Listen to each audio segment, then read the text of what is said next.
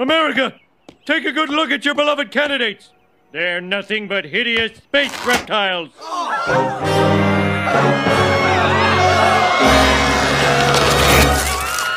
It's true. We are aliens. But what are you going to do about it? It's a two-party system. You have to vote for one of us. He's right. This is a two-party system. Well, I believe I'll vote for a third-party candidate. Go ahead. Throw your vote away.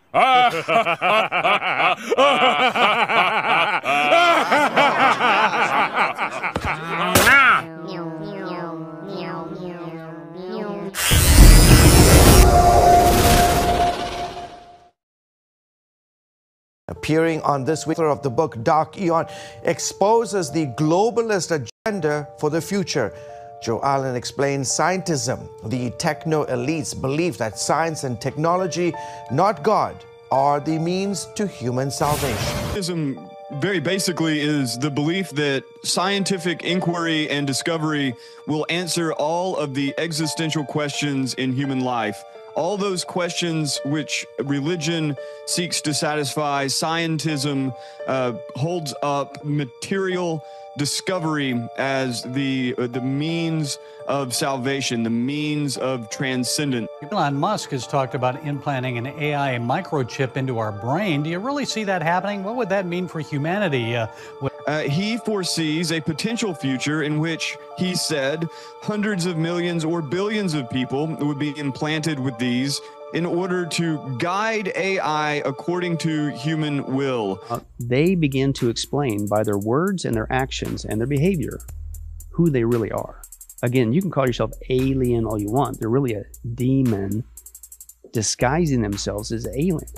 And part of that is because they've trained us to be anti-biblical, anti-God. And we don't want to believe in supernatural. Don't talk about demons. You're a wacko. We believe in science nowadays, you know, follow the science, all that mantra, blah, blah, blah. So they still got to do their dirty deed, and that's what they're doing. So they just, oh, we're not demons. People freak out and be afraid. That's too obvious. We're an alien here. It's the same thing, but they tell you that. And part of the reason why we know that they tell you that is, you know, you mentioned the communication aspect, right? You're supposed to be this higher technologically advanced race. And you'd think that if you're here to help us and with this information we desperately need at this time in mankind's crisis, which is what they say, well, how about send me an email, or let's come down and have a conference, you know, like we're doing right now. Hey, let's do a podcast. So let's have a cup of coffee. Let's talk about that, you know, send me a text, you know, something. Oh no, the only way we can get this information is they literally have to, a person has to get into an altered state of consciousness, and these beings come inside of them and they speak through them. Excuse me? That's demonic. That's a demonic practice that God forbids, because it's a mediumship. That's when demons possess somebody. And that's what these things do. It's like you're supposed to be this higher advanced race, but you're resorting to an occult technique that God forbids because it's demonic. That's a big clue. Another thing is they want full-on possession of people. They want to take over people's bodies. And typically when that happens, sure enough, just like the biblical account, when you see people possessed, they go insane. They go further away from God. They propagate evil and things that lead people away from God, and or kill themselves. And that's the exact same thing when people have encounters with these things. The other thing too is what's really wild, and I'm convinced only the Bible gives us the answer, but of all things for these critters to do to people when they abduct them, in secular ufologists even admit this, is oftentimes the people are subjected to sexual experimentation. It's very common. And that has just been out there for a long time. As crazy as that sounds, you're like, well, what's that? How's that a demon? Well, go back to what? Genesis 6. And you got the sons of God, the demons that cohabit with. So you're dealing with the Nephilim issue. Now, the reason why that's important is because what did Jesus say? In Matthew 24:37, as it was in the days of Noah, so shall it be at the coming of the Son of Man. What was going on in the days of Noah? So that we know that it's getting close to the second coming of Jesus Christ. Well, number one, Jesus said there in Matthew 24, it was a time, again, people were scoffing about God's coming judgment. They were eating, drinking, business as usual, giving in marriage. That's our world today. You and I try to tell them about, hey man, you better get right with God. Yeah. I got to get to work. What are you, a wacko? I'm getting married next week. I don't have time for this, right? You know, all that stuff. So that's here today. The Genesis account in 6 tells us another sign of the days of Noah is it was so evil that the thoughts of man were continually wicked all the time, and it grieved God's heart. Well, I believe we're there as well. There's the thoughts of people. You can't go anywhere. There's evil everywhere. You can't, as a Christian, you almost want to blindfold yourself. And not just your eyes, your ears. There's wickedness everywhere, and people think it. It's just, so we're there. But it's that third aspect that people kind of shy away from, or have never been taught, or just skip over and they don't realize what they're reading. But it talks about how these demonic creatures were mingling with the daughters of men. Out came some sort of a hybrid issue. If supernatural interference that involved genetic manipulation. Exactly. And which was sexual, obviously. Exactly. And so then again, go back to these guys.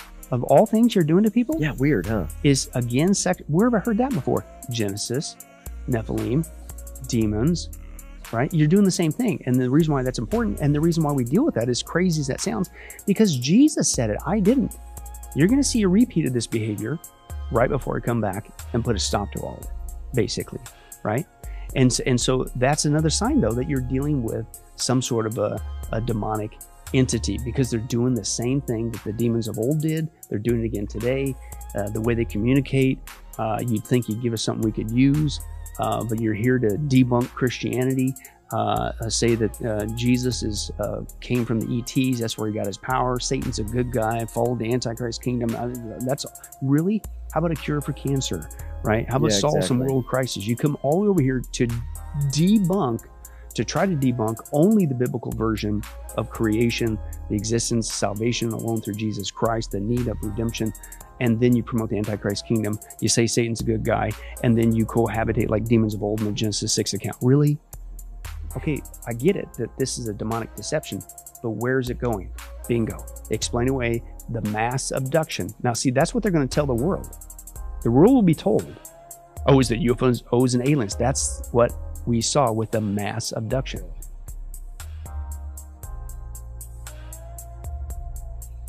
And it's interesting too, because the whether all the movies that we've seen, again, the things happening, it's conditioning everybody to think in terms of these other being actions. Let me ask you this. So on the cover of your book, you got a craft there. Yeah.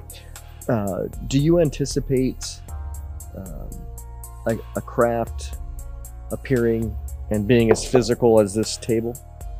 Well, there's two things, and we actually demonstrate either scenario.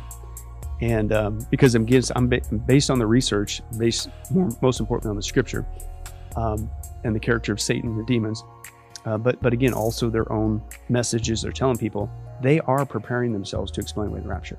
I have no doubt about that, and we document that very thoroughly. And but it wouldn't surprise me that right after the rapture, to further get people to buy into that lie, that they don't appear. To use the phrase, when we disappear, they appear. Yeah, LA always says, we go up, they show up. Right, exactly. Number one, for years, people have talked about something called Project Bluebeam, and where the governments around the world have the ability to do these mass holograms that they could do. And so imagine when people are visibly leaving, and then they go into the clouds. Okay, they're at their biblical rapture. But then right after that, next thing you know, you see around the world ships of massive size, like citywide size, coming out of the sky and just hovering there in the air, right? Right afterwards, right? And you're going like, could they have that technology? Yeah. And just the declassified. The rule is we are at least 50 years behind actual technology, and that includes flying technology that they could use. So whether it's a Project Bluebeam hologram that appears after the rapture, not physically right? real, or government military aircraft around the world that, dare I say, is alien-like, but it's legit. You can touch it, right? That could be utilized as well. And dare I say, people out of the occult, the New World Order folks, they want a one world government. They want a one world religion. They want a one world ruler to govern the planet. And that's the same message these guys are saying. See, if you want to bring peace to the planet, it's basically man's version of utopia. It's the lie that we don't need Jesus Christ, the Prince of Peace, to bring peace to the planet. And that's the only way it's going to happen. That's in the millennial kingdom. It's basically their version of a pseudo millennium, right? So after the rapture, and you get all those nasty people in the way, they're restraining influence, those Christians. Yep. Salt light's gone. Yep. As they would say, holding up the harmony of the earth, right? As soon as they're gone, these people that they think it's a good thing. Get rid of those troublemakers, finally got rid of those troublemakers. We can advance, right? Now we can finally bring in this, there's different names for it.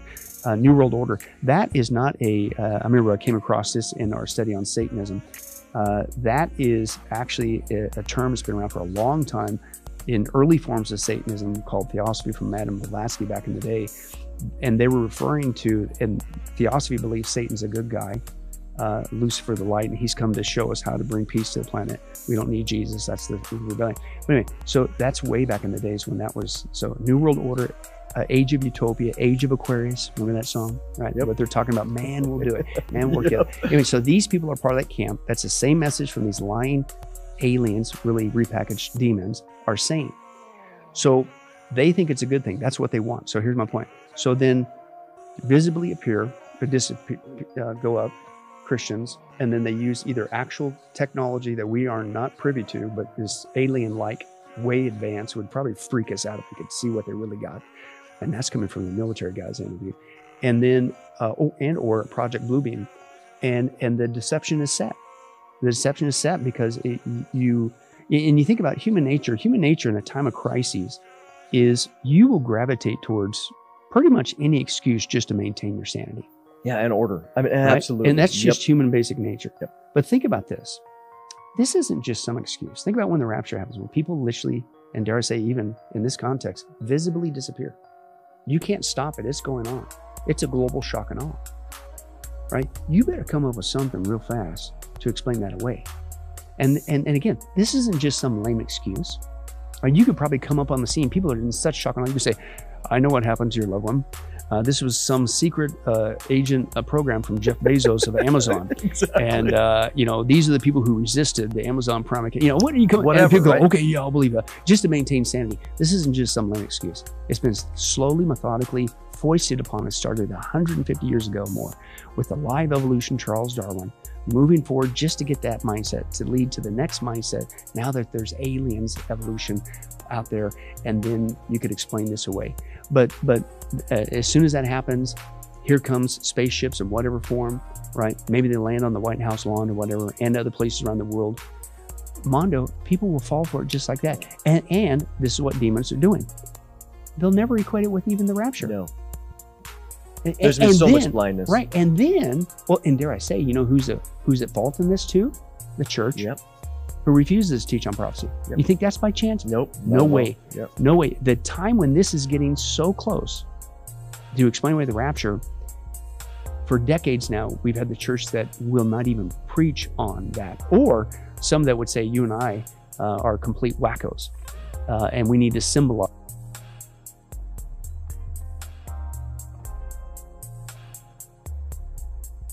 What if his appearance occurs on a Sunday morning? My prophetic word to you this morning is get ready.